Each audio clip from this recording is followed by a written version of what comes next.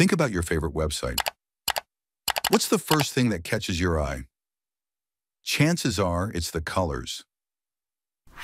Colors have the power to evoke emotions, grab attention, and make designs memorable. But did you know that plain HTML pages start with just black text, a white background, and blue links? Boring, right? Well, that's where CSS comes in.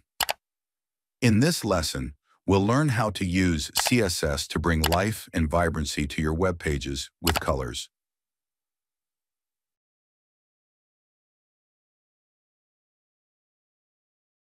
CSS offers three main properties for applying colors: color for text, background color for the element's background, and border color for borders. Let's explore how to use these properties effectively.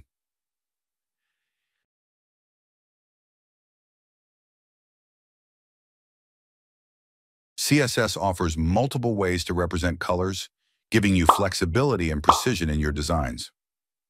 The main forms are dot, named colors, which are predefined and easy to use; RGB and RGBA, a numerical representation of red, green, and blue values; hexadecimal notation, a shorthand for RGB values; HSL and HSLA, which focus on hue, saturation, and lightness; special values, like transparent and current color.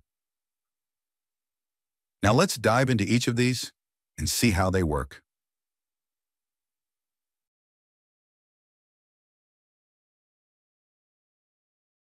Let's talk about an easy and beginner-friendly way to add color to your websites: named colors in CSS. Now, CSS comes with over 140 predefined color names like tomato, cornflower blue, and olive. These are super simple to use because you don't need to memorize any complicated codes. Just type the name of the color and it works instantly. Another great thing about named colors is that they're not case sensitive. So whether you write tomato with a capital T, all lowercase as tomato, or even all uppercase as tomato, they'll all work exactly the same. Let me show you an example. Imagine you want to style a box on your web page. Here's what the CSS code might look like. Dot. Now this code does a few things.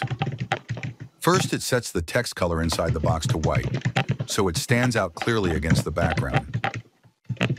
Next, it gives the box a vibrant tomato-colored background. And finally, it adds a bold border around the box in olive, giving it a polished and framed appearance. Using named colors is such a quick and easy way to add some personality and style to your website. And with over 140 colors to choose from, you can really have fun experimenting. So, why not give it a try? Go ahead and see how these colors can make your designs pop.